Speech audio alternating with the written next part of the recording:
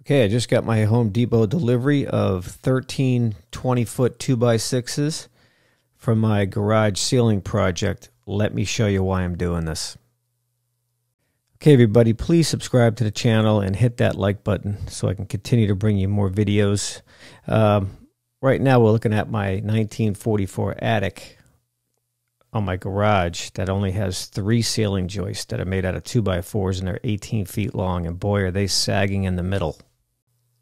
Okay, so here's a bird's eye view look at the ceiling joist, and like I said, they're 2x4s. They're about 18 feet long, and look at that dip. You can clearly see that dip right in the middle. I mean, this is where the motor is for the garage, so there might be some sag there, but they did reinforce it, and it looks like I might have a damaged rafter up there as well. So something else I got to fix. But anyway, this has got to be fixed. So I'm going to be adding 2x6s like I did here. I already started the project right there. So as you can see, there's a lot more meat on a 2x6 than there is a 2x4. For that span is going to be appropriate. And of course, I'm going to put a lot more reinforcement on the new 2x6s as well. So let me show you just how much these old ceiling joists are sagging compared to the new ones I just installed. That's at least 1.5 inches right there.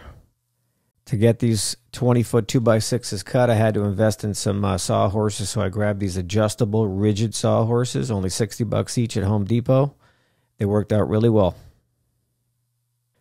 Okay, so the first thing you got to do to get these ceiling joists cut is you got to crown the boards. What that means is I need to look down the end and I need to find the high point. What side of that board is got a curve in it, if there is one. If there is a curve, you want it to face upwards. So installing it in the garage, that means it's going to be installed facing the roof. So right now I'm about to mark it with an arrow, and I'm going to mark my length on there, which is 215 inches. The next step is to create a template, which I did here. What that means is I calculated the pitch of the roof, and that's how the scribe came out on the template. So now I'm just going to put that on top of my new ceiling joist. I'm going to scribe it with the pencil there, and now I'm going to break out the skill saw and cut that piece off, which will give me my correct pitch so it fits alongside the existing roof rafters.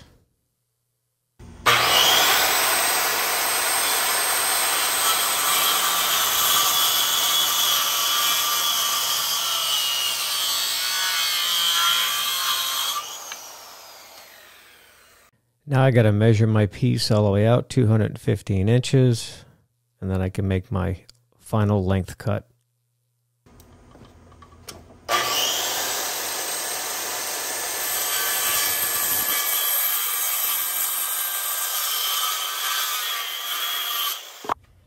Okay, once again, we're going to use the template now on the opposite end of the 2x6 ceiling joist, and I'm just going to do the same thing. I'm going to line it up, I'm going to scribe with my pencil, and I'm going to cut my piece off.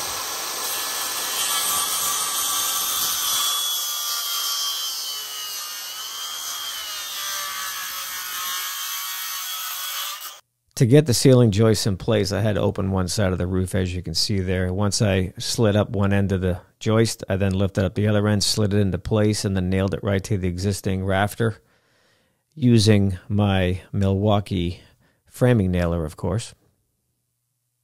Okay, so this next phase of getting these ceiling joists in place is a little more challenging because the garage door opener arm between the door and the motor is in the way.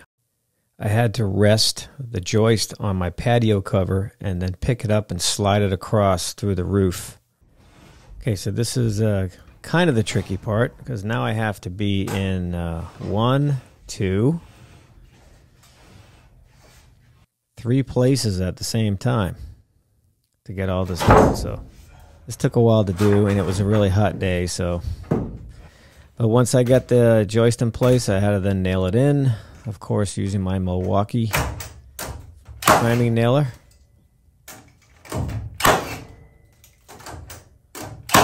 And then one more into the plate for good luck. I got the rest of my joists cut. I only have a few more here to put in. This is just a slow process because you got to keep moving the ladder. I think I moved my ladder 50 times. It's a slow process because I'm doing it by myself, but it's okay because I like to work alone. But anyway,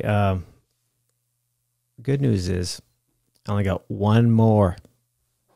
Okay, all I got to do now is cut out one more of the original ceiling joists.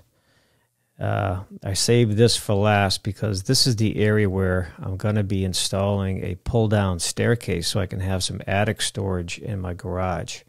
Oh yeah, you heard me correctly. I'm going to be installing a pull-down ladder access set of stairs so I can, utilize my storage area above.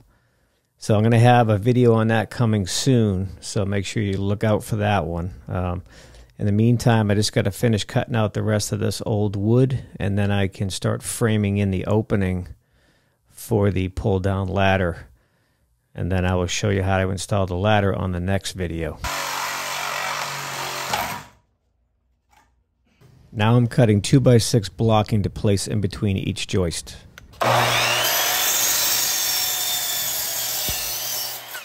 The blocking keeps the joists from twisting because they're so long. And it also helps stiffen up the ceiling framing system altogether. Okay, so now it's time for the comic relief section of the video. This is me, a ladder, and a piece of OSB trying to work together, which ain't working out very well. I'm trying to get this OSB up into the attic area so I can lay it down as a storage platform. But there's a few problems here. Number one, I'm too short. Number two, the ceilings are like 9 feet tall almost. And number three, that's a 4x8 sheet. And I was really being optimistic that it would go up there, but it wouldn't. So I had to take it down and cut it the long way in half to get it in there. So yeah, don't try this at home. And okay, so as you can see, I managed to get the plywood up there after I cut it down. And now I'm installing the last step here, and that is adding legs between the roof rafters and the ceiling joist I just installed. This is going to give a lot of stability to the ceiling framing system. So now it's going to be supported from the walls and the actual rafters.